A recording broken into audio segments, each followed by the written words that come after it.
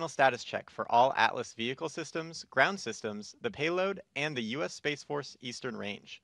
Let's listen in as Dylan performs the final poll.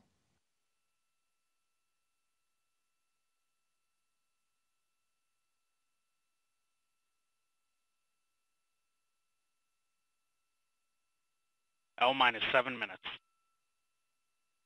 Status check to proceed with terminal count, Atlas systems, propulsion. Go. Hydraulics. Go. Pneumatics. Go. LO2. Go. Water. Go. Centaur systems, propulsion. Go. Pneumatics. Go. LO2. Go. LH2. Go. Pass gas. Go. Electrical systems, airborne. Go. Ground. Go. Facility. Go. RFFTS. Go. Flight control. Go. CCQ. Go. Op support. Go. COM. Go. Umbilical. Go. ECS. Go. Redline monitor. Go. Quality. Go. Op safety manager. Go. ULS safety officer. Go.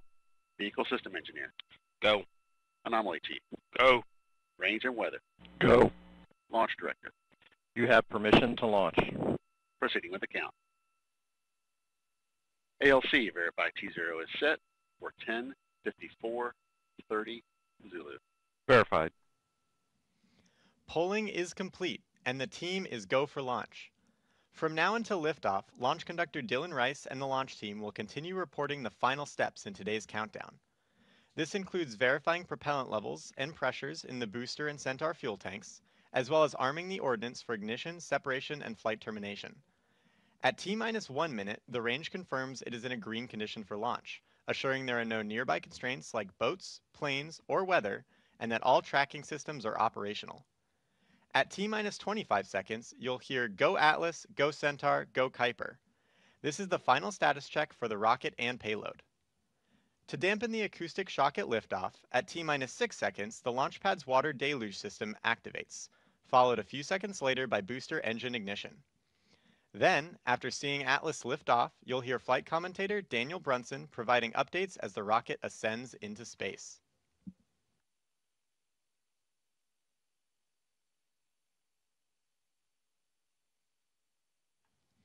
While we arm the ordnance systems, we are preparing several key components for flight, such as the pyrotechnic initiated valves, energetic separation systems, and ordnance igniters, which ignite the solid rocket boosters.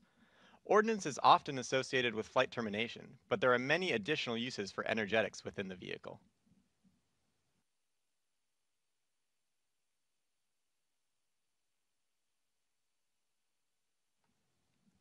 This is Atlas Mission Control at T-minus 4 minutes and holding. We anticipate releasing the hold in just a few moments. On my mark, the time will be T-minus 4 minutes and counting. 3, 2, 1, mark.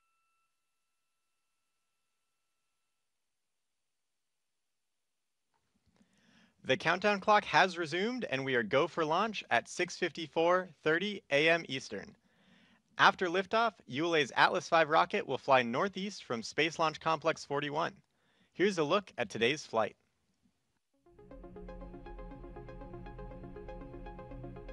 Following final confirmation of rocket readiness, the RD-180 engine and 5 GEM-63 solid rocket boosters ignite to produce more than 2 million pounds of thrust, lifting ULA's Atlas V rocket away from the pad. Shortly after liftoff, the rocket begins a pitchover to attain the proper flight path while minimizing the dynamic pressure it experiences during flight. Atlas then reaches Mach 1, the speed of sound. The addition of 5 solid rocket boosters, or SRBs, precisely augment the liftoff thrust of the Atlas V, giving it the power to deliver the payload to orbit.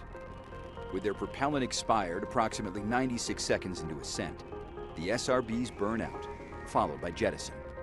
Atlas's guidance system then begins steering towards the precise target in space. Amazon's Kuiper satellites are encapsulated inside a 5-meter diameter payload fairing, which provides protection to the spacecraft during ascent. After crossing the Kármán line, entering space, the payload fairing is jettisoned. With the majority of propellant expended fighting against the force of gravity, The RD-180 engine shuts down and the booster stage separates. The rocket then begins second stage flight, weighing less than 7% of what it did at liftoff. ULA's high-performance Centaur, with its RL-10 engine, ignites, powering the upper stage and spacecraft into a circular low Earth orbit. The first burn comes to an end with engine shutdown, followed by Centaur orienting into the proper position to release Amazon's Project Kuiper satellites to build their low Earth orbit satellite broadband network.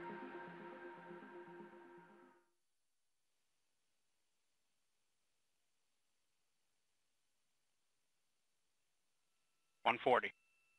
Launch enabled. $137.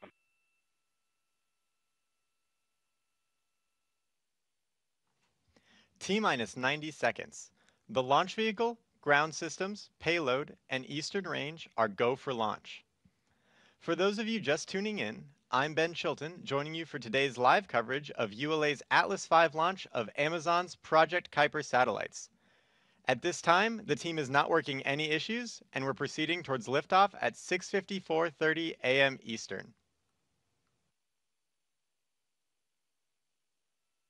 Vent valves locked. 1 minute. Rock, report range status. Range green.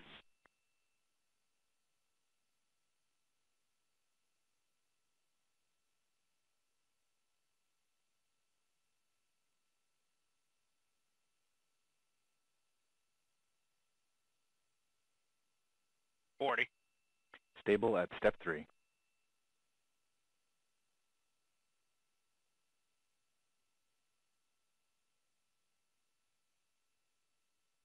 $28. Verify ECS reduced for launch. Verified. 20. Status check. Go Atlas. Go Centaur. Go Kuiper.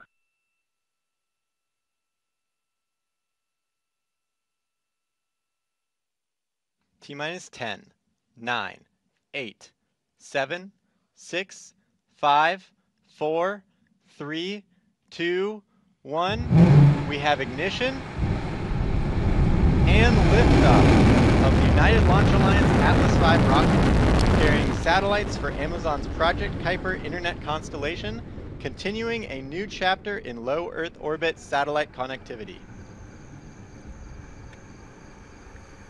We've ended our pitch over maneuver. Body rates returning to 0.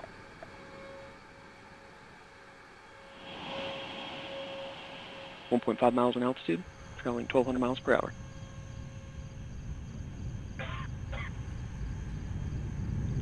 Mach 1, Atlas is now supersonic.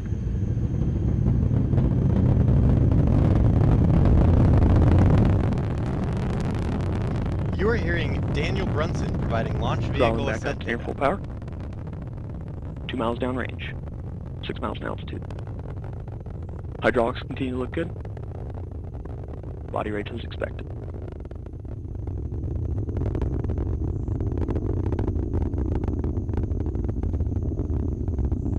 Atlas continues right down the center of the range track, 6 miles downrange.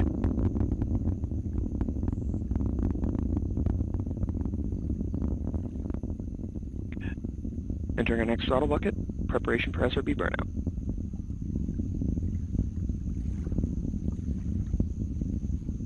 At this point in flight, Atlas is now half of its original liftoff weight, and engines continue to look good. And max Q, maximum dynamic pressure. And good indication of SRB burnout. Engine response continues to look good. Preparing for SRB jettison. Vehicle throttling back up to full power. And we got good indication of separation of all 5 SRBs. Hydraulics continue to look good. Body rates looking as expected. Vehicle's now approaching 40 miles downrange, 37 miles in altitude. We just heard confirmation of solid rocket booster jettison. These additional motors augmented the thrust at liftoff, giving the Atlas rocket an extra boost to reach its circular low Earth orbit destination. We're coming up on our next mission event, jettison of the payload fairing. Let's listen in. And 2 minutes to expected VCO. Engine continues to look healthy.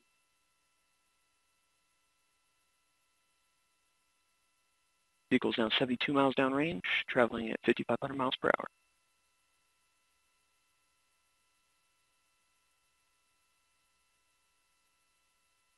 Entering our next throttle segment, maintaining a constant 2.5 Gs in preparation for PLF jettison.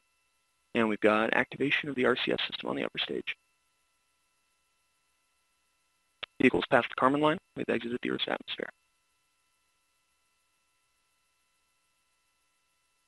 Approaching 7,000 miles an hour, 120 miles downrange. And we got payload fairing jettison and good indication of CFLR deck jettison. Engine continues to burn nominally.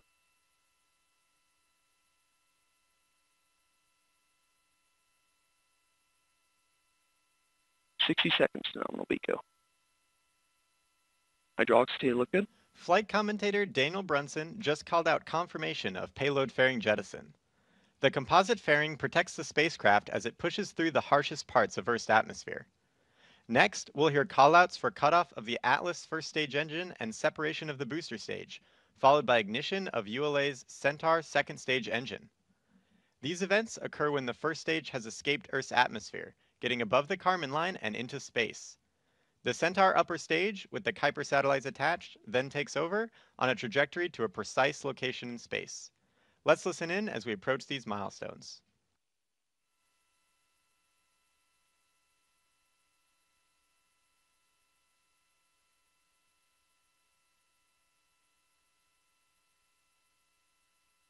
And completion of boost phase chill down. Engine housing temps responding as expected. And BECO booster engine cutoff.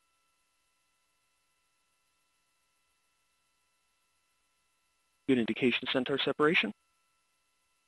Got pre-start on H2 and O2.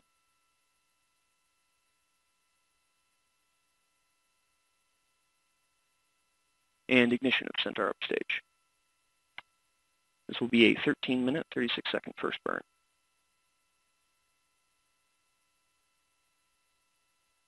We've enabled steering on the upper stage. Centaur PU set to open loop. This is Atlas Mission Control at T+5 minutes. We just heard flight commentator Daniel Brunson confirm the successful completion of the early milestones in today's flight, and all systems continue to operate nominally. The launch team is happy to have another beautiful sunrise launch of the Atlas V here on Florida's Space Coast. As we wrap up today's live coverage, I'd like to say thank you for tuning in to today's flight. I'd also like to remind everyone that for more information about ULA and the Atlas rocket, please visit ulalaunch.com and subscribe to our ULA Launch YouTube channel. And plan to join us for our next launch when ULA's new Vulcan rocket will launch its first mission for the U.S. Space Force. Before we sign off, let's take another look at today's liftoff. T-minus 10, 9, 8, 7, 6, 5, 4, 3, 2, 1. We have ignition and liftoff of the United Launch Alliance Atlas V rocket, carrying satellites for Amazon's Project Kuiper Internet constellation, continuing a new chapter in low Earth orbit satellite connectivity. We've ended our pitch over maneuver. Body rates turning 0.